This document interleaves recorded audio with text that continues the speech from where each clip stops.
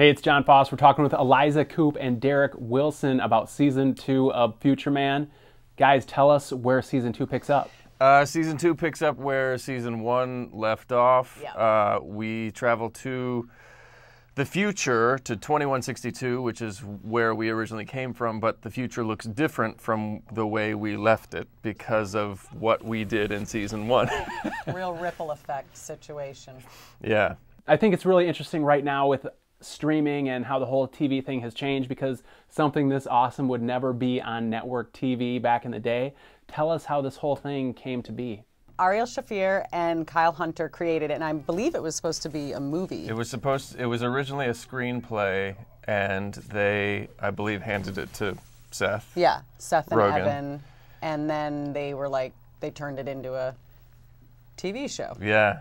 Yeah. And then I've they never found read that us. screenplay. I'd love to, though. I know, I would too. So you guys play Tiger and Wolf. Tell me about your characters. I'm the commander.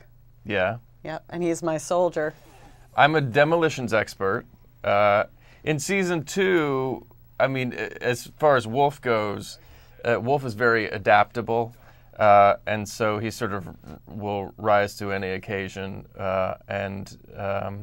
In Season 2, he's met with, even more challenges and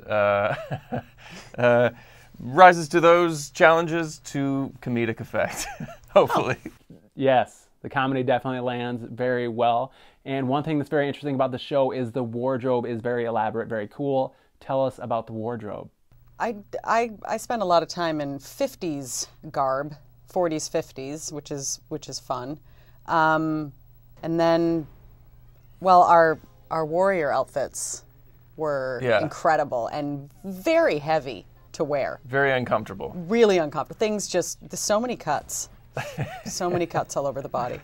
Yeah. No, I was just going to say, and in Season 1, I spent a lot of time in the 80s, which was really fun. But Season 2, you wear it well, though. You wear it well. Well, it's very natural for you. That's what I've worked on to look good. Well, you're in your early 60s, so you know the 80s really well. The 80s were my time. It was early 60s. Yeah. Truth be told. But in Season 2, since it's the future, the wardrobe is more created for, it's like not an existing time, obviously. So yeah, it's just we got to have a lot more fun with it. And I have a whole other character that I wear. Her wardrobe in Season 2 is insane. Insane clothes. Yeah. Again, not comfortable. Nothing I've worn on this show is comfortable except for I wear a bathrobe once. That was a great day. Another thing that's really cool about the show are the sets. Tell me about the sets. Are they real? Is there a lot of green screen involved? How do you guys make this happen with making those sets look so great? The sets are, I mean, God, we were always blown away by them. They were just... yeah, a lot of them are built. Most of them are built, yeah. Yeah, especially in Season 2. But yeah, in Season 1, like the sewer and everything, that's all built. That's all built. The James Cameron house was that was built. That was incredible. Yeah. And speaking of James Cameron, there's a lot of Terminator references in this show. Why is that? We're all just looking to get a job from James Cameron. So we figure by just blatantly making fun of him, that's the best way in. Yeah.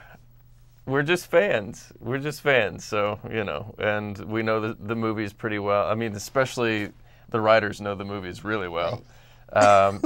But yeah, we're just fans, and we would like jobs. Yeah, we'd like jobs from James Cameron. And Derek, before the show, you were in Preacher, and they killed off your character. I mean, was that something that made you sad to see the character go, or were you happy because obviously these guys were like, hey, this guy's great, we need him in a leading role? I don't know if they killed me off to be a part of this show. It just happened all in one day. I found out about all of it in one day. So I don't know that was the reason, but it all worked out. I loved being a part of Preacher. I love all those guys on that show and had a great time, and I'm very happy to be a part of this show now. So that's the diplomatic way to say it. Yeah, that's a very diplomatic way to say it. What's it like working with Seth Rogen? Is he the same guy that we see on screen, or behind the scenes is he more of like a serious Seth Rogen?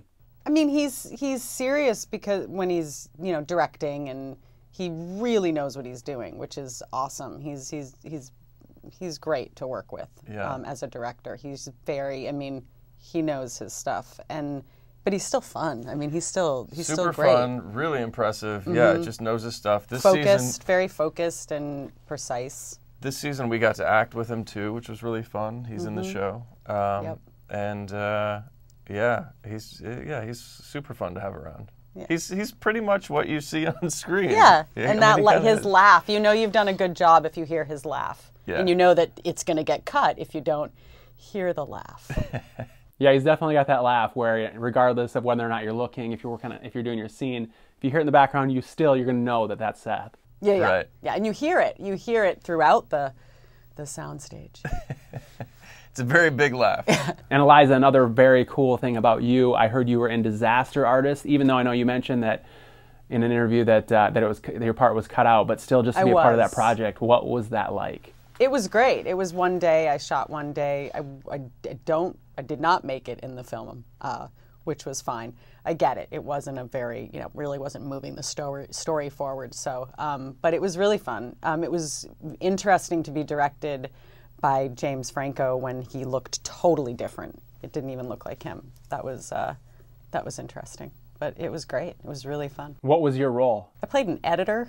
Have you guys seen The Room, and what did you think? I thought it was a masterpiece. It's his favorite film. He thinks it's a really well done. Yeah. Yeah. He's writing a movie right now, and he's hoping, fingers crossed, it'll be as good. I'm writing a movie about the making of The Room. All right. Well, Eliza and Derek, I could talk to you guys all day. They're telling me I need to go.